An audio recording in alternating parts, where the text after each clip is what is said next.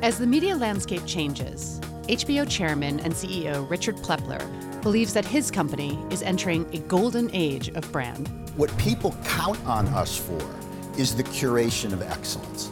And what we have to do to continue to grow is keep delivering on that. And delivering on that excellence stems from the people. Our best brand ambassadors are the talent who talk about working at HBO. We can't do better than that.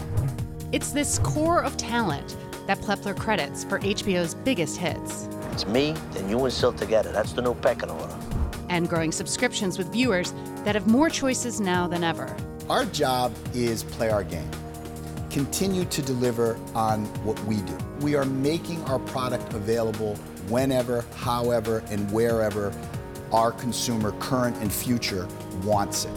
Looking back at a 25-year career and forward to what the future holds in this Bloomberg Businessweek Debrief, a conversation with Richard Plepler. It's coming up to 25 years at HBO for you with the business in a variety of different roles. Tell me why, when you look at HBO and you describe what you're doing and this business and all the changes you've seen, that we're now entering this, as you call it, a golden age of brand. You know, there's so much content out there. There's a surfeit of content, more content now than at any time in the history of our business. There's some terrific content, there's some mediocre content, and there's some not so good content. So I think the truth of the matter is that brands matter now more than ever. And consumers, just look at your own life, you're in the business, you can't follow everything. You know, you hear about a show, you hear about a new series, it's hard to keep up and it's hard to keep track. What you can follow is brands. And you know, I think, and if we're delivering on the implicit promise we make to our consumer, we're delivering on our promise to deliver quality content, to deliver something differentiated, to deliver original voices, to deliver something special to the consumer across a wide range of categories: documentaries, original movies, miniseries, half hours, late night, hour dramas. So I think what people count on us for is the curation of excellence. And what we have to do to continue to grow is keep delivering on that.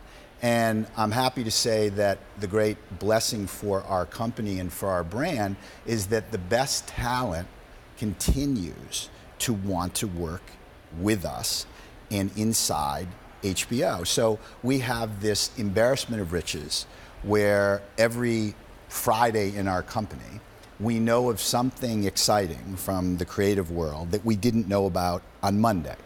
And because we understand very, very clearly that the secret to our success are the people that come to work with us, the writers, the producers, the directors, the actors. The magic is out there. And our job is to open our doors and bring in all that talent to HBO to do what they do best. So our best brand ambassadors are the talent who talk about working at HBO.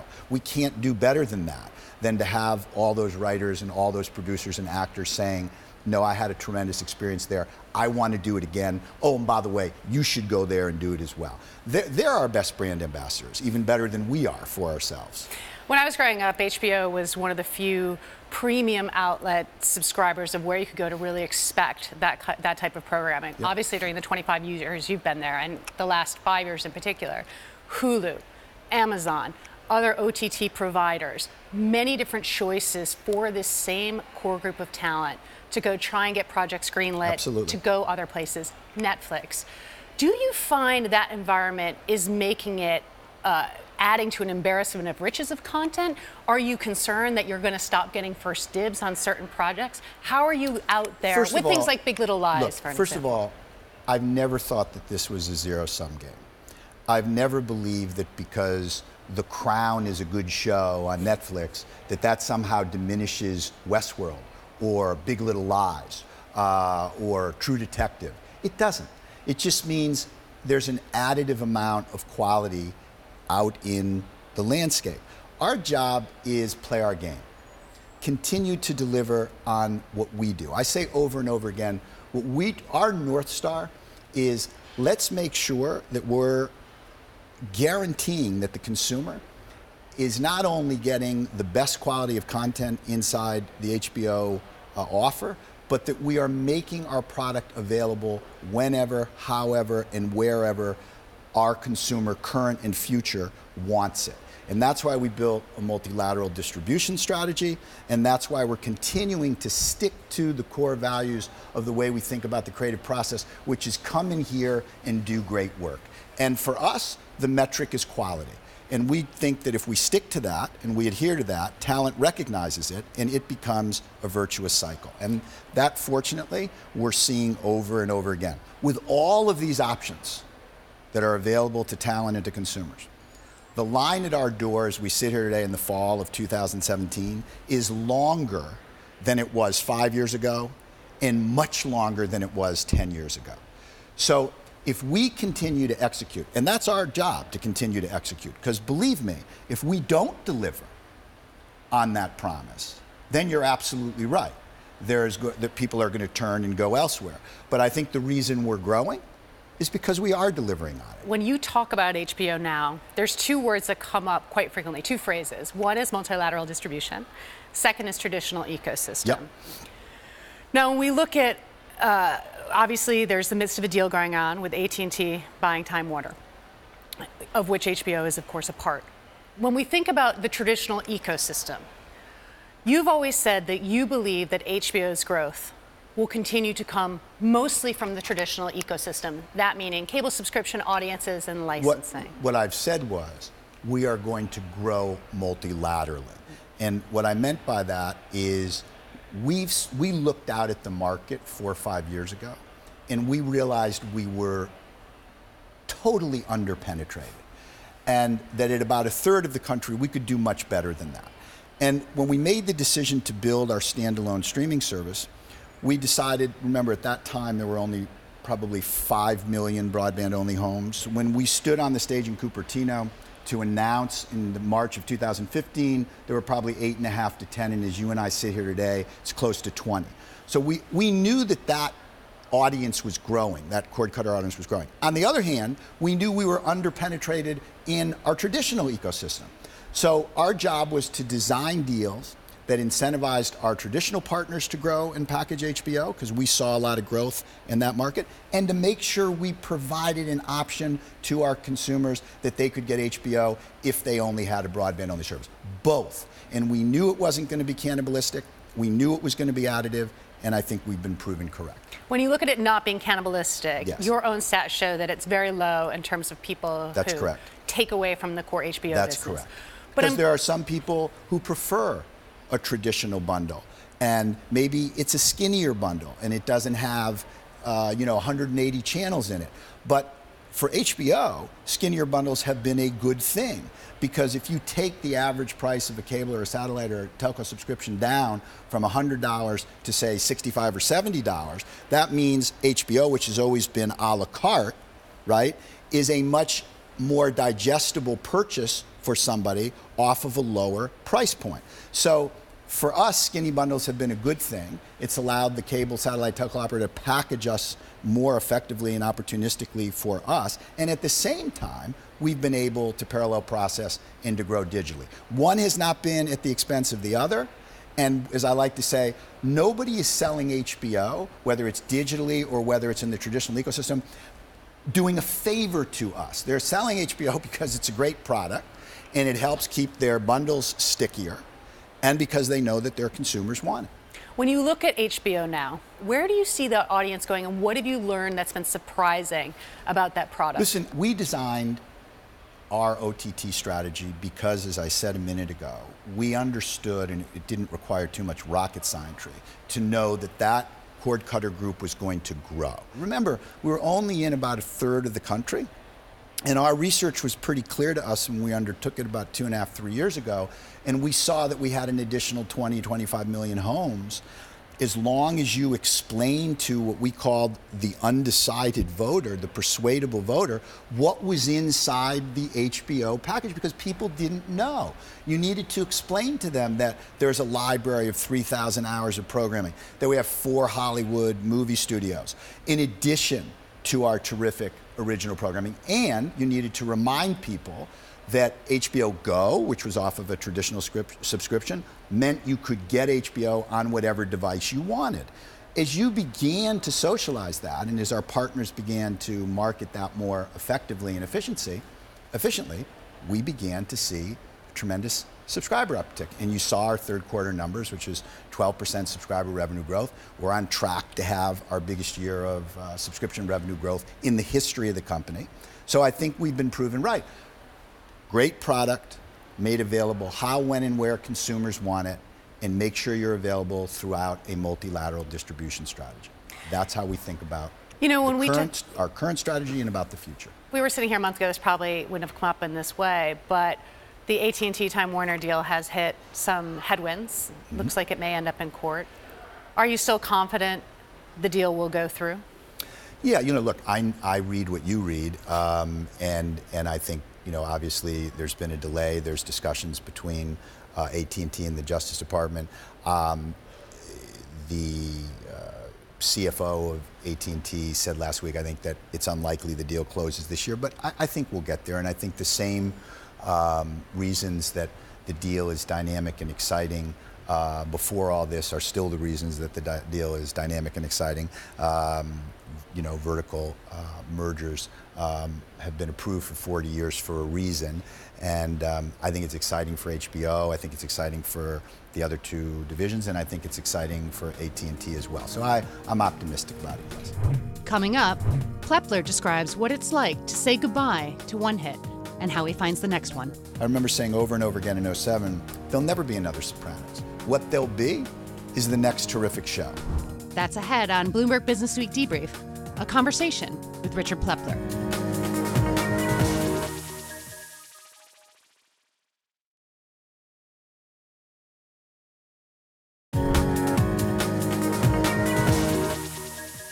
When we talk about original programming versus movie distribution and first run, were you surprised that so much of the media focuses on the original programming, the Game of Thrones, the stuff that's created exclusively, the stuff that wins the kind of awards you guys have won? But the number of penetration in terms of movies is still so high and so much of the driver. Were you surprised that people didn't seem to be aware of the full package that HBO had? The consumer, if you look at viewership, 79% on their linear channels are watching movies, and somewhere around 72% across all platforms. So movies continue to be an incredibly popular. So even people who have seen a movie in a theater are watching it a second time or even a third time on HBO. And we have, 4 terrific Hollywood studios, first one pay window movies. That's a big additive piece of our offering.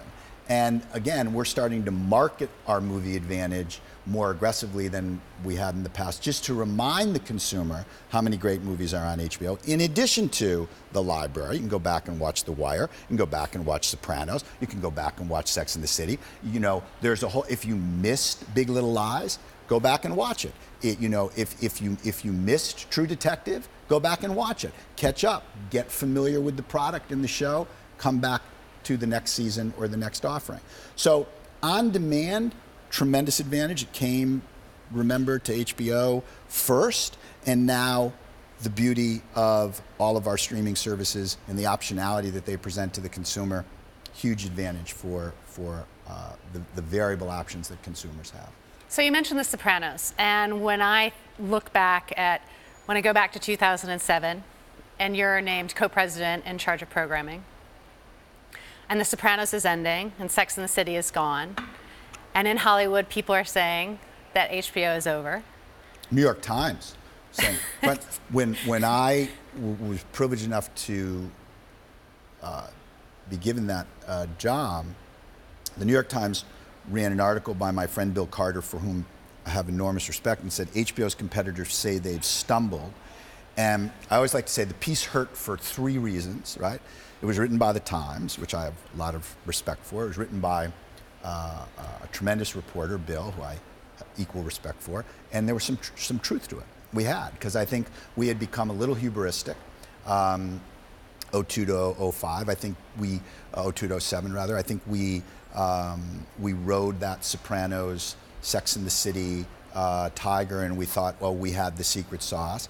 And I think we lost a little bit of our insurgent voice, which we had brought to the dance for so many years. And I think the job of my colleagues and myself, hardly did it alone, was to refocus on that insurgent voice, to trust the writers and the auteurs who were coming in with new ideas. And to remember, I remember saying over and over again in '07, there'll never be another Sopranos. What there'll be is the next terrific show. And let's just go back to our essence, which was trusting the voice of great artists and auteurs who have a vision for what they want that show to be. In came Alan Ball with True Blood, and Lena Dunham with Girls, and Armando Iannucci with Veep, and Mike Judge and Alec Berg with Silicon Valley, and these two guys, of course, who had never done television before, David Benioff and Dan Weiss, who had this idea to adapt George R.R. Martin's books. And we believed in them, and we trusted them, and we thought they were special. And you could feel it, and you could feel their passion in the room. And people always say, oh, that, was such a brave thing. Well, it actually wasn't, because if you sat with David and Dan and you saw the way they owned their brief when they were talking about what they thought Thrones could be, it was actually quite easy. When you saw the first cut of Thrones, did you know right away that it was going to be? Well, I think the honest truth is that anybody who tells you that when they see the first cut of anything, they know that it's going to be a mega hit is lying to you. Nobody knows that. Bill Goldman famously said nobody knows anything. There's a lot of truth to that. What we knew is that something special was possible, and that we believed in these guys to tell the story, that they were breathing the story of George's books, and that they lived it. And you could feel that. So we placed our faith in them and an extraordinary team that they built around them, and that was well placed. In terms of the back end and the tech of building out HBO Now, that was a bit of a rocky so road. Look, the dig on us when we announced our plans in an investor conference in October 2014. And we said, I think the phrase I used from the stage was, HBO's going to go beyond the wall, to coin a phrase.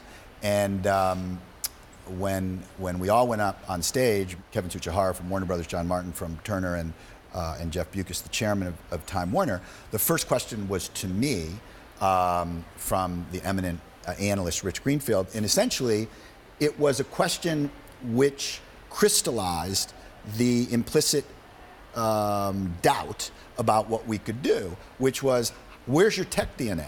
How are you possibly going to be able to do it? And of course, even if you can do it, won't it become cannibalistic? And I said, yes, we can, and no, it won't. And our tech team, which was absolutely extraordinary, which we built from a standing start over the course of the last, 3-4 years in Seattle, which has been nothing short of Herculean. And then we joined up with BAMTech to help us with our back end. That was turned out to be a very wise decision, because they were terrific partners, extremely helpful to us. And we made it work. And we were able to push the switch in March of 2015 and launch HBO Now with Apple. And we've seen tremendous acceleration since then. So no, look, none of this is easy. And I would be lying to you if I didn't say there weren't my fair share of sleepless nights, and I'm sure many of my colleagues shared those, but we got it done, and we're very proud of it. Coming up, how telling the right story can impact someone's life. Those of us who are privileged enough to have a small role in popular culture have an opportunity to tell stories. You can do something that opens up people's eyes. That's ahead on Bloomberg Businessweek Debrief, a conversation with Richard Plepler.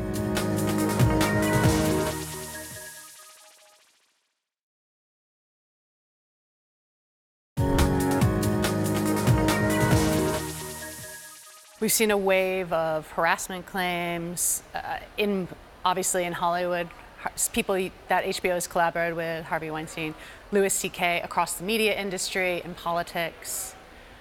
You've been in this business a long time. What's been your reaction to it? What are you doing at HBO? What have you done?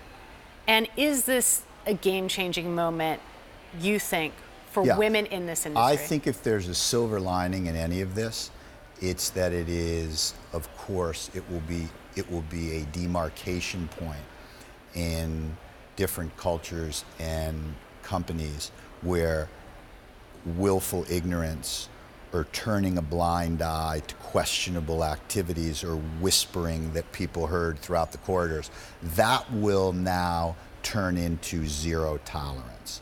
And that is a good thing, because I think there was probably a lot of willful ignorance going on in different environments, because a lot of people had commented on behavior of some of the people who you named for a long time, and I think people just didn't look too closely. That ended with all the revelations of Harvey Weinstein and over the course of the last weeks. I'm curious, when we talk about, and I spend so much of my time talking about partisan divide, talking about people who feel left out, who feel disenfranchised, how does that inform not just what you do on a personal level, but at HBO, choices you make over content in terms of thinking about, are we representing across all of our choices the diversity of voices that are out there? So, HBO was privileged to win an award for diversity a few weeks back from the Cates Foundation, and I was privileged enough to accept it, and I kind of threw away my formal acceptance, and I just said, how is it possible, and I was here stealing from Skip Gates' wonderful show, Finding Your Roots, where it's pretty clear, his conclusions are that the human genome makes clear we're 99.9% the same. And so I asked rhetorically, how is it possible, if we're 99.9% the same, that there is so much toxicity, so much meanness, so much divisiveness and vitriol in our culture? How? And I answered by saying, I think because we don't see each other. We spend too much time thinking about, worrying about ourselves. And we're not listening to one another, which is the real art of good politics, is listening. Those of us who are privileged enough to have a small role in popular culture, have an opportunity to tell stories which can help people see what different lives look like. Still be entertaining, still be engaged, doesn't need to be didactic, but you can do something that opens up people's eyes. If you take a show like Insecure, Issa Rae's wonderful show about growing up African American in Los Angeles, she is opening a world up to people who previously probably had no idea what that felt like to be in that demographic at this moment in history, and she's telling a story. And I think that's very important. Sonia So, who just did this wonderful documentary for us called Baltimore Rising, about the city's extraordinary resilience and grit in making their way back after the Freddie Gray murder and the tragedy of that. And you see the dignity of the city in all its dimensions, trying to find their voice and their equilibrium again. Those are things that we value. Look, we're not here to educate, right? We're here to entertain, and we are first and foremost an entertainment network. But in doing so, you can occasionally do something which is illuminating at the same time that it's entertaining.